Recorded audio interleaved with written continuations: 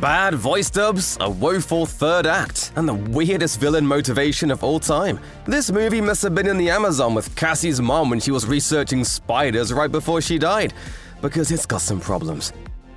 Perhaps the most glaring issue even casual audiences will notice in Madame Web is the poor ADR throughout most of the movie. ADR, or Automated Dialogue Replacement, is a routine procedure during the post-production of films, in which actors are brought in to overdub lines of dialogue recorded on set in a professional studio. This is often done to correct mistakes, service script changes, or help sound mixing on a loud location. In the case of films like Madame Web, poor ADR can be very noticeable, as actors' mouth movements will not match the words they're speaking. This is especially the case with Tahar Rahim's performance as the film's antagonist, Ezekiel Sims, who, when not shrouded in conveniently placed shadows, clearly did a below-average job in properly overdubbing his lines. Or perhaps the blame should be placed on the editors who haphazardly allowed those sloppy dialogue scenes to flood the finished film. In the wake of the film's release, publications such as The Daily Beast tried to find an explanation for the poor voice dubbing. Critic Nick Shager claims, "Rahim is a native French speaker, but that's no excuse for the awfulness of his largely ADR'd line readings, which sound as if they've been filtered through an AI voice program." However, the likeliest scenario is that the characters' lines were completely rewritten in post-production, and rather than reshoot the scenes, the filmmakers opted to take the cheap way out. The very first Marvel comic featuring Spider-Man was published in 1962, and since then, the character has become one of the most popular superheroes of all time. Hey everyone. Countless comic book characters have taken on the mantle of Spider-Man, Spider-Woman, or some other variation on the name. With volumes and volumes of Spider-Man comic history to draw from, you'd think Sony wouldn't have to bother making up lore that is not only unnecessary, but also completely undermines the franchise they've built up. That's basically what happens early on in Madame Web, however. When Cassandra's pregnant mother, Constance, is attacked in the Amazon while researching spiders, she's rescued by a tribe of Peruvian Spider-People, who are said to have gained superpowers from spiders, allowing them to crawl on walls and see into the future. These Spider-People are essentially responsible for helping a dying Constance give birth to Cassie. There are a million things wrong with this plot point, the least of which being that it completely throws away Peter Parker's own origin story and instead makes him technically guilty of cultural appropriation. The closest comic book precedent to this was the South American Spider Clan, who appear in a 2001 comic and kidnap Peter. Though the obvious allusions to the Spider-Man costume in this tribe from Madame Web are far from the same thing. Antagonists are often the most important piece of the puzzle when it comes to making comic book movies. Sadly, the villain of Madame Web is perhaps one of its weakest qualities. Sims bears few resemblances to his comic book counterpart, and here he's portrayed as a successful businessman who has gained similar powers to Spider-Man. Audiences are introduced to Ezekiel early on, though his motivations are pretty vague. He inadvertently kills Cassie's mother while trying to steal a mutated Peruvian spider, and when he's seen later on in the future, he possesses a venomous touch and can crawl on walls. Ezekiel can also see the future, having constant night terrors of his own death at the hands of Spider-Women, spurring him to hunt the trio of teenage girls down to kill them before they get their powers. However, audiences may struggle to understand Ezekiel. He claims to have come from nothing but never elaborates. He's a rich businessman, but his actual profession is unexplained. Furthermore, in his visions of his death, he appears as an old man. So why is he in such a rush to kill off this trio of Spider-Women?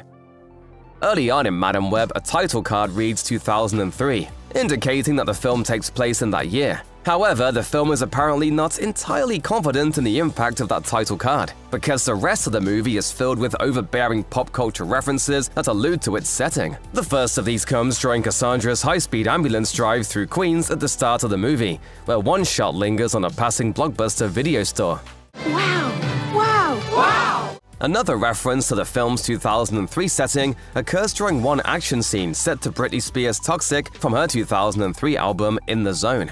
Mid-fight, Cassie's car radio is interrupted by a DJ who actually straight up explains that Britney Spears is going to be huge. Besides the fact that Britney Spears had already put out two of the best-selling albums of all time by 2003, this actually complicates the Madame Web timeline even more. Although In the Zone was released in November 2003, Toxic wasn't sent to radio until January 2004, meaning that this DJ was playing a deep-cut album track that hadn't been made an official single yet. Now that's clairvoyance.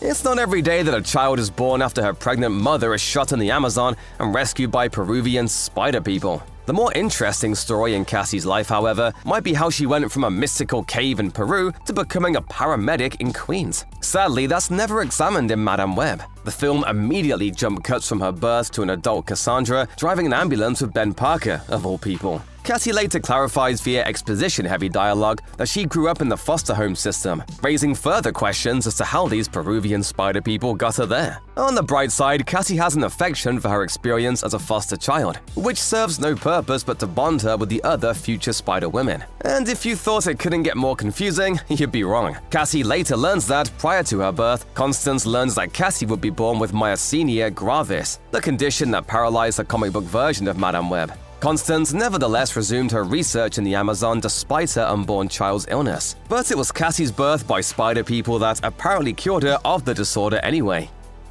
The Sony Spider-Man universe is a confusing cinematic endeavor to say the least, as the company has lent the rights to the character played by Tom Holland to Marvel Studios and the MCU. As a result, Sony's own productions don't include Peter Parker at all, instead pulling supporting characters and villains from the comics as their central focus. However, Madame Web is the exception. As compared to Morbius or Venom, it holds a more direct connection to the story of Peter Parker. In fact, Madame Web goes to drastic lengths to clue the audience in on the impending fate of Peter Parker. Adam Scott appears as Cassie's paramedic partner, Ben Parker, whose death will later motivate his nephew Peter's superhero adventures. Ben's heavily pregnant sister Mary, Peter's mother, also appears. When Mary is first introduced, she apologizes to Cassie after her baby kicks, not so subtly claiming he keeps leaping around in there. Get it?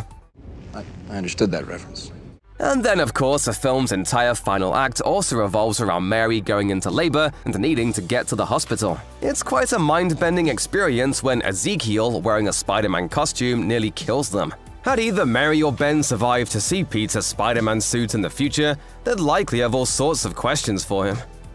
If Madame Web isn't going to flex a strong villain, the least it could do is give its protagonist an interesting character arc. Sadly, that's not really present in Sony's film either, as Cassandra suffers some weirdly contradictory characterization. When she's introduced in the present day, Cassandra is a paramedic in Queens, and despite some awkward interactions with patients, she seems genuinely good at her job. However, her desire to save others apparently only goes so far. Once Cassandra coincidentally ends up on the same train as Julia Cornwall, Matty Franklin, and Anya Corazon and experiences a vision of the three being killed by Ezekiel Sims, she immediately leaps to action. However, once they all escape, Cassandra acts persistently annoyed by the girls' bickering and expresses a desire to drop them off at their parents' homes. Most likely, Cassandra's ambivalence towards the safety of these girls speaks to the filmmaker's desire to recreate a moral revolving around responsibility. It still feels unlikely for a professional paramedic to be so careless and cavalier when it comes to three teenage girls in danger, however.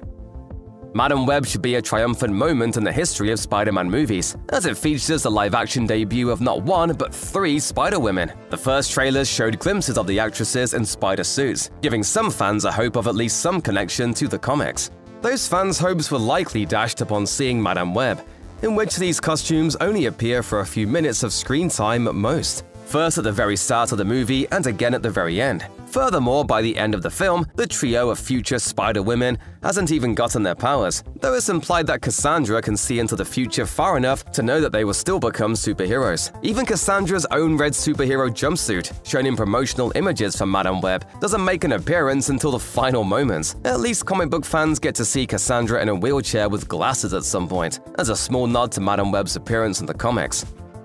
The phrase "with great power comes great responsibility" is the flagship motto of the Spider-Man character, dating back to the very first appearance of the character in 1962. It has since become a thematic through line of most Spider-Man stories, whether it be comics, video games, or movies. With great power comes great responsibility.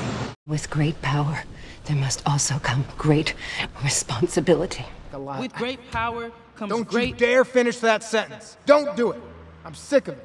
The line's emotional resonance with fans cannot be understated, so it makes sense that Madame Web would try to reinterpret it. However, like many things in this film, it doesn't do a great job.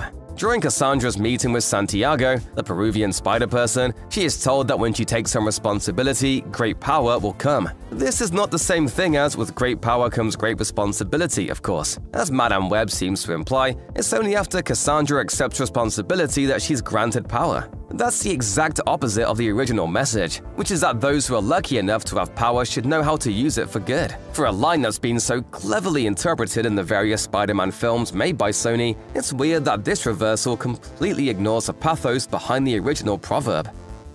After her brief excursion to Peru, Cassie has no trouble getting back to New York City in time to stop Ezekiel's plan to kill Julia, Mattie, and Anya. The girls end up stuck in traffic with Ben Parker and Mary on the way to the hospital to give birth to Peter Parker, as Cassie steals an ambulance to catch up with them. Desperate to stop Ezekiel, Cassie ends up driving the ambulance through a well-placed piece of Calvin Klein product placement and hitting Ezekiel in midair, knocking him out of the way of Ben's car. As Ben and Mary escape to the hospital, Cassie takes the three girls to a fireworks warehouse, where they hold off Ezekiel by blowing up fireworks and escape to the rooftop to meet with a rescue helicopter. The problem here, though, is that Cassie's visions guide her through saving the girls and herself, spoiling the audience on each stage of this climactic final battle and totally removing any tension. It's obvious that Madam Web is a huge mess of an action movie, whether it's through nonsensical plot decisions or poor filmmaking choices. At the very least, though, the final battle contains the film's one sorta cool moment when Cassie astral projects herself to save all three Spider-Women